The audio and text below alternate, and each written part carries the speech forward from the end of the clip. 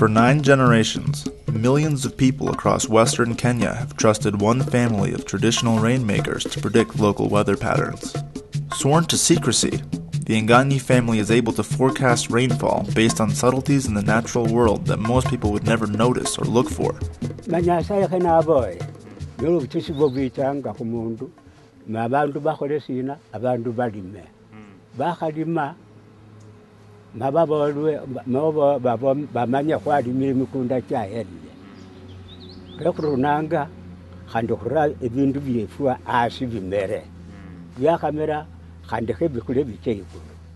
Na bandu babezanga abenyanga uroba mika kubeza kwa hora ne basibulwa nondi mulime bajaka ngulima mwezi wa 11. The place is very densely populated and the families incidentally are large. We have done a socioeconomic survey and averagely the families are ranging from family households of 7 to 10 and the land holding is very small. Most people are subsistence farmers, living off small plots of land in an increasingly hostile climate. We've had adverse climate effects, more droughts, maybe more floods coming in, and that one really affects the activities, the economical activities of the community. Manya mundu nwa halaka yuluono mpaka noli mundu lolano bola abantu balakayobi lakini okuchenja kuwechenja namangana ke isibala siya kwesirangala no yange bikulu byefu ibi byakola si biumake misala ne kiba ebisala kiri huo liye kupaho na khande tikaluha nilo lwalile ranga ke ebetse yine simira brano ne kwa sai esinde sirai manyasa ikori nyo mwanga apime marore lero kenjolle anjolanga injolla bura bas amangana keti. On the other hand, government meteorologists have satellites and other technologies to better forecast extreme weather in time, but they lack the credibility and community networking that the Nganyi family has built up over hundreds of years. Now, through the Nganyi Indigenous Knowledge Adaptation project, the native weathermen and the modern meteorologists are working together.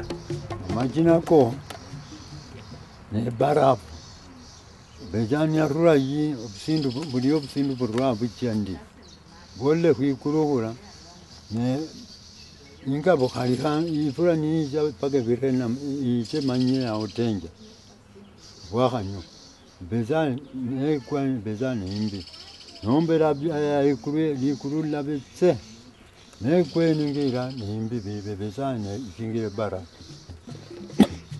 We are embracing the IK and integrating it with the modern science because we've been trying to reach the communities, because when we issue our forecasts, which is modern science, most of the people still believe in their local or the IK scientists within their communities. Anytime, whenever there is a drought, people come in crying, questioning why is it drought, why are we getting this and this, why are we suffering? That means that they have the belief. Without ours, they cannot get anything. They have that confidence in us.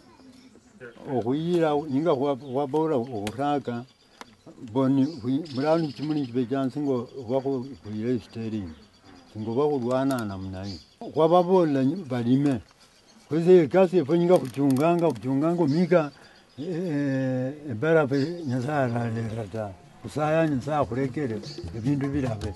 The Nganyi forecasters and the modern meteorologists meet seasonally to discuss their predictions and come up with a consensus before releasing an official forecast to the public. Sikira buno bujiye mu kupima singo bakwabe kwabira omika kuno. Kwabora nini mpoko bora icho chaka 15 paka hora 20 22 ya mara ni chaka okukwa na baraboro mwezi waha baboro waha ne brano ngo kwali kuchirila baboro waha ne kuli 20 niwane kwa Once the forecasts are made, government agencies issue advisories for each region to help the people take the proper precautionary measures. When floods are predicted, the communities can pile up what they can use in terms of firewood. When early warning is given of drought, livestock farmers are usually given advisories to sell off their stocks so that they don't run these huge losses that they run by keeping huge stock, even when they keep dying one after the other. We ask the community to work with the Ministry of Agriculture, where they are based on the ground, livestock, health. Then they advise on mitigation measures, the types of crop that can be used, what health measures they should put in place to mitigate the effects of any epidemic that might rise from the drought or floods. Climate change adaptation is vital to agricultural success, but it is equally important for the people to diversify their sources of income and be less dependent on the increasingly volatile weather for their livelihood. Kini singana ifwe hurakanga akalondo hananenda maroba toto ebindu birara ne birai ne bindi sibire birai ka neptwe birara ne birai. One alternative source of income that the project is promoting organizes young people to plant tree seedlings to sell at the local market.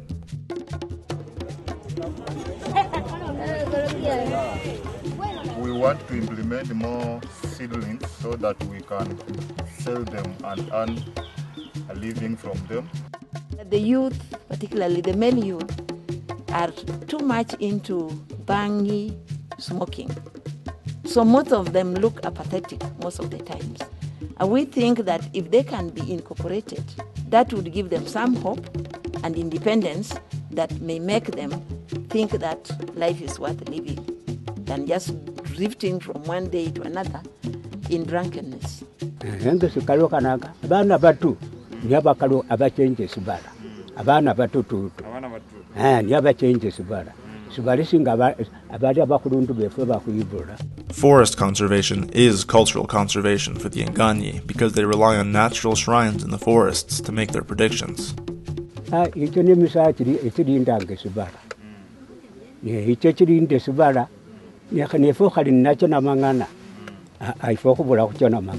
Recently, deforestation by charcoal burners has begun to encroach on the shrines. In the face of this and the effects of globalization, the project is taking several measures to protect the Nganyi indigenous knowledge so they don't lose their cultural identity. The Nganyi elders are currently working on a book that describes their methods to make sure the knowledge is archived and protected. The Kenya Meteorological Department has promised to build a community resource center to make this and other information available to the public. This information will be put up once the book is done. It will be in a resource center. This resource center will generate some income by people who will be visiting. The project is also working with the Great Lakes University of Kisumu to develop a curriculum with the Nganyi community to teach and preserve local indigenous knowledge. They know when the rain is going to be there, and they do it through what you call experience and looking at the climate change. That kind of indigenous knowledge is what we want to find out. We want to tap it. The goal now is to reach out beyond the Nganyi community and inspire other organizations to take advantage of the plethora of indigenous knowledge in the world that is in danger of disappearing.